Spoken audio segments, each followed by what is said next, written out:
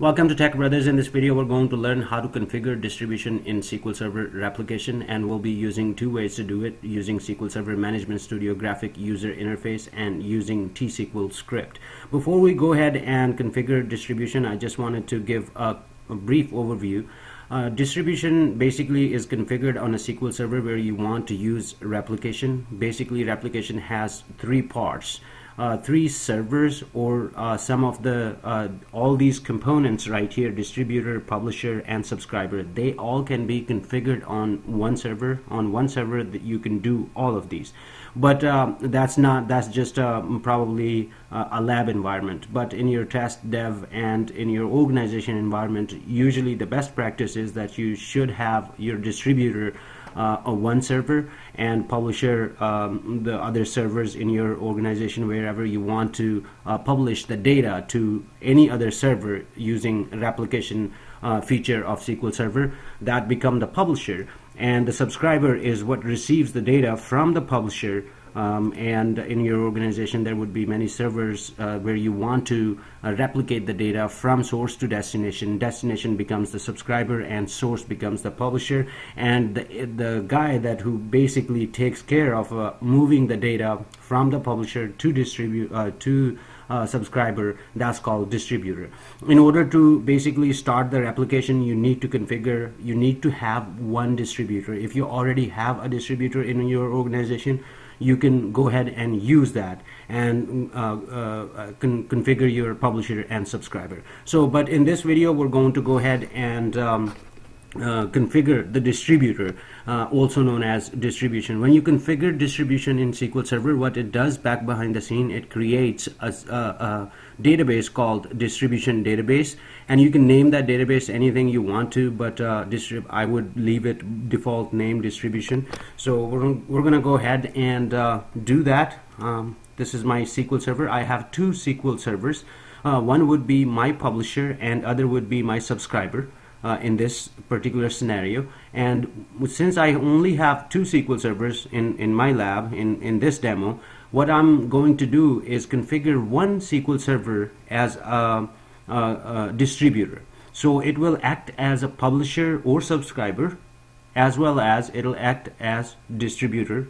So in order to do that, in order for SQL Server to act as a distributor, you have to configure the distribution. So we're gonna go ahead, expand the server where you want to configure the distribution. So go on the replication. When you expand the instance, you will see the replication tab right here. You right click on the replication and click on configure distribution. Click next. The wizard will start. Now the first option you get is this server where you're trying to configure the distribution will act as a distributor, will act its own distributor. SQL Server will create a distribution database and log on this server.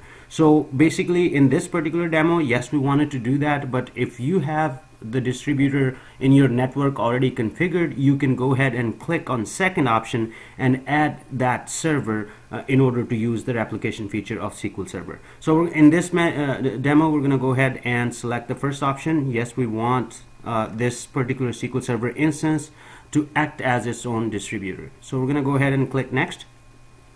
This is the snapshot folder. Whenever it creates first time, every replication that you create on SQL Server, first time it happens back behind the scene is create the snapshot, and it distribute the snapshot from publisher to subscriber. So where it saves the snapshot, right here it saves the snapshot. So if you have a specific directory in your organization where you would like to have replication snapshots saved, you can give right here in this particular local server right here. You can go ahead and change the path if you would like to. So we're going to go ahead and click next. We're okay with this particular path.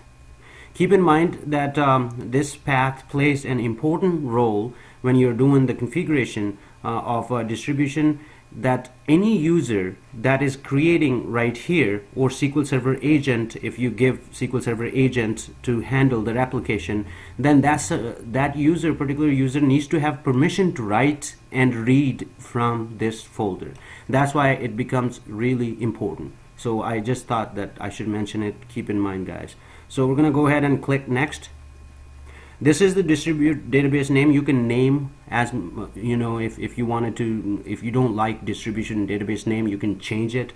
And this is the folder distribution database and log files right here. If you wanted to create it somewhere else, the data file and log file, you can go ahead and do that. Best practices are that you do not keep the data file and log file on the same drive.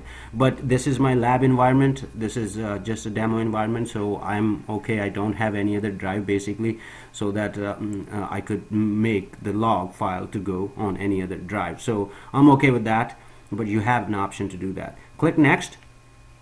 Up here is the database name. It's going to right here is going to be a publisher and a distributor, so we're okay with that. So we're gonna go ahead and click next. And up here, this is important, and I think that every good DBA should do this, that configure distribution and generate script file with the step to configure distribution.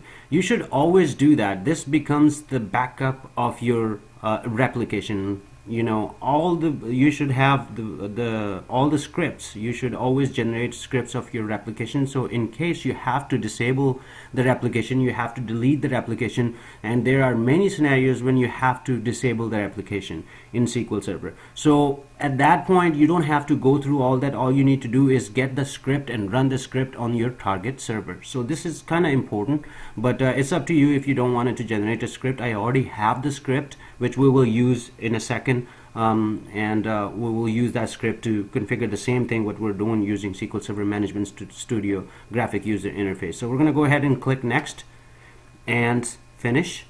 This should go through the configuration of the distribution, and after that we will see if it has created the database. So everything is successful. We're going to go ahead and close and look in our system database. Right now nothing is there. The distribution database should be there. Right here is distribution database. So this is how basically you configure your distribution to use the replication feature on SQL Server using SQL Server Management Studio graphic user interface. Now what we're gonna do, we're going to go ahead, this is in SQL Server 2012 and SQL Server 2014. You can go ahead and disable. Before that, if you wanted to basically clear the replication, you have to use sp_removed replication store procedure. This is the store procedure that you need to use in order to basically clear all your replication and delete maybe manually your distributor. Because if you go into the system database and right click on the database, there is no such thing which says that delete this database using SQL Server Management Studio. If you try to drop this database, it's going to give you some errors as well. So in SQL Server 2012 and SQL Server 2014, this is a nice feature that you can click on replication, and up here you have an option called disable publishing and distribution. If you click on that and click next and click on yes, disable publishing on this database, that means that it's going to delete the distribution on this database. It's not going to be act as a distributor anymore. It's not going to be publisher anymore. So it's going to go ahead and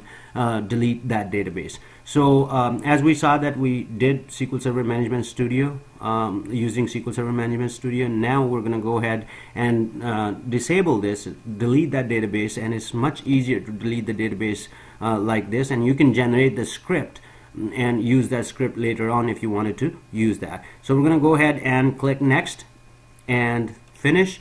This should basically delete the database, distribution database that it has created. So close.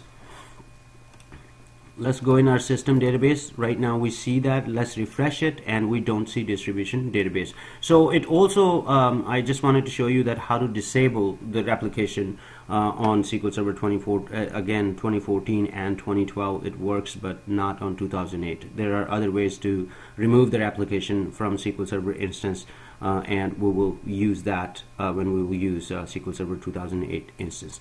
So we're going to go ahead and load our script now. And this is configure distribution script. So I'm going to go ahead and run this script.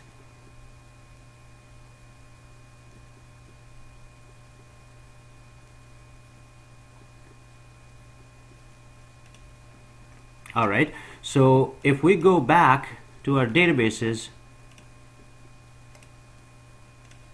and see the distribution database is created, everything, we didn't get any error up here. We created the distribution using SQL script, and let's go quickly through this. So what it does is it add distributor, and this is going to be the distributor, and this is going to be the database, and database log file and data file will be there as we saw in SQL Server Management Studio. So if you change the database name in your script, if you do not like distribution, then you can change the database name. Keep in mind when you use the script, wherever the distribution database is mentioned, you need to change that to your desired database. It's fairly simple. Right here it creates the snapshot just like we saw in SQL Server Management Studio. Snapshot folder right here, replication data,